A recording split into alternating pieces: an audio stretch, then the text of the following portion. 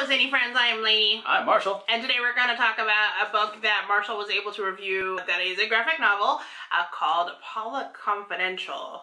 What was about this book? I mean, it sounds like it's about Jackson Pollock. Oh, yes. You are very much, you're right there. This is a very historically based graphic novel that talks about not only Jackson Pollock, but a CIA operation. And this operation was during the Cold War. There was a lot of up-and-coming artists in communist Russia, and the American government didn't want our people buying those artists, so they went in this operation called Long Leash to fund and help promote the artists that were in America so that we would get all of our art from there. And one of the artists that they targeted was Jackson Pollock. This graphic novel follows the life and times of Jackson Pollock and his process, how he painted what he painted, what was his inspirations, how he died.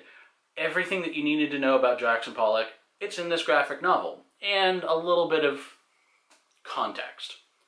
That being said, the artwork is the artwork contains a lot of really vivid color.